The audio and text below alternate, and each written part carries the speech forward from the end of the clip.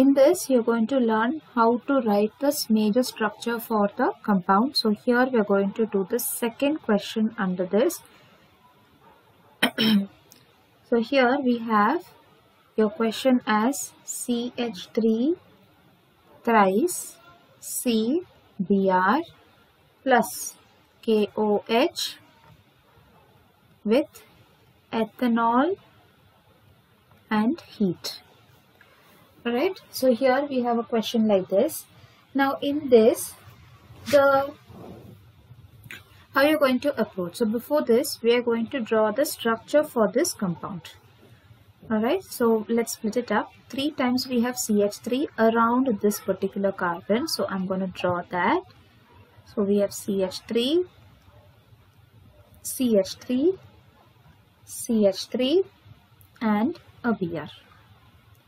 Now this with alcoholic KOH. Why I'm saying alcoholic is because there is ethanol over here.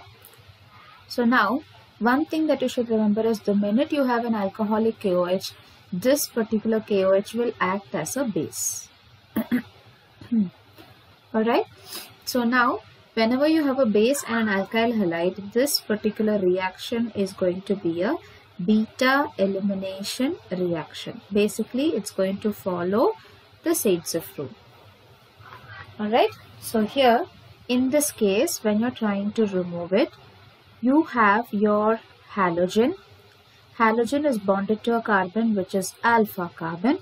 Alpha carbon is bonded to the next carbons which are called as beta carbon. So now when you say beta elimination, you are going to remove a hydrogen from the beta carbon. That's why you call it as beta elimination. You are going to remove a hydrogen from one of the beta carbons. Since all 3 beta carbons are the same in this compound, any one beta carbon can be used. So what happens here is this KOH would act as a base, assuming I'm going to pick up the hydrogen from here. So one hydrogen from here, one Br over here is going to be removed out, and between these 2 carbon atoms, between this alpha and this beta carbon, I'm going to get a double bond. So I'm going to draw that compound CH2, C, CH3 and the CH3.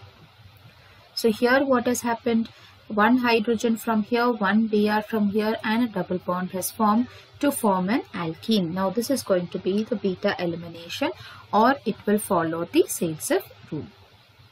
So when you try to name this compound, you can name this as 2-bromo 2-methyl propane. Alright, and here when I'm trying to name them, this will become 2-methyl propene. Because starting from the alkene 1, 2 and 3. So on second position I have a methyl group, therefore it's 2-methyl propene. So this is how you answer this particular reaction.